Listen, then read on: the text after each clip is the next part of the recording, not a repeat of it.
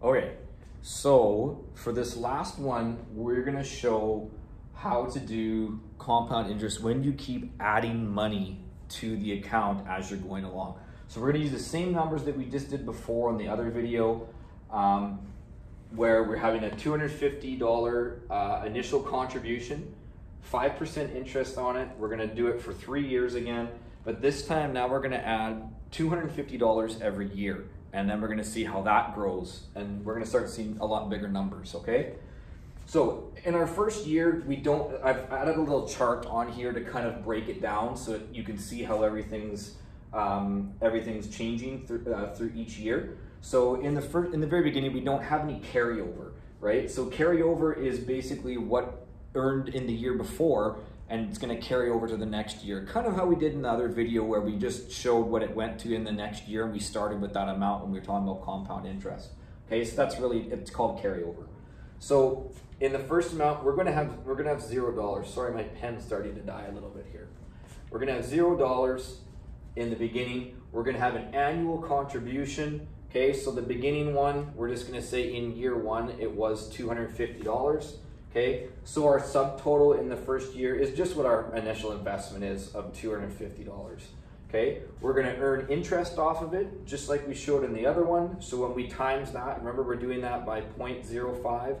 So when we times that out, we would still get $12.50, okay? For a total at the end of the year of $262.50. So it starts out the same way. Now, this is gonna be, at the end of year one, this is what gets to be our carryover for year two, okay? So we're gonna put that amount, and that's our starting amount for our carryover, just like before, really, okay? But now we're gonna add another $250. So we're gonna add some more money into this bank account, and at the end, now we're gonna have, these two amounts are gonna add together. So before we get interest applied to it, we're gonna have $512.50 that's sitting in our bank account before the interest gets applied for the year, okay? So now, when we go to do this, if we times this by 0.05, we should end up having $25.63 sitting in our account, or adding on to for our interest. Okay, which at the end of the year will give us $538.13. Okay, so now that's what will be sitting in there when we add these two numbers together to get $538.13. So same thing, we're gonna carry that number over to the top for the start of the next year, so $538.13, okay? We're gonna add our contribution of $250 again, like we did in the year before.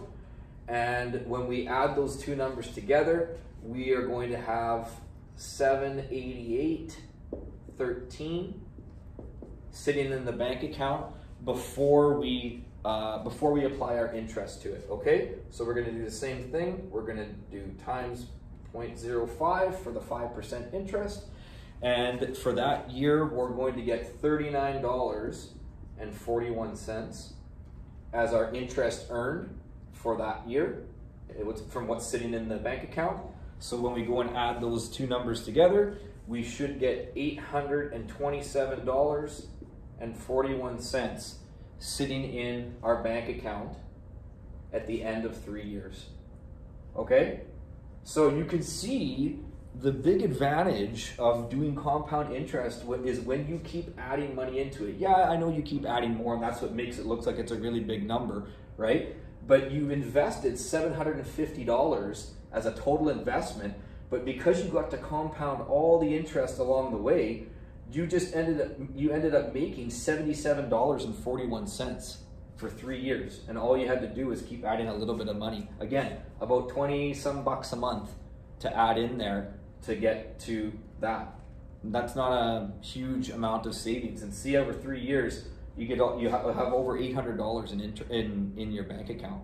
Okay, so it does add up. 5% is a little bit generous. Sometimes interest rates can vary. Sometimes they're lower, and right now they're only 2 or 3% if you're lucky, right? So they're not awesome, but if you imagine if it gets up to 5%, that starts to be a little bit nicer for an investment.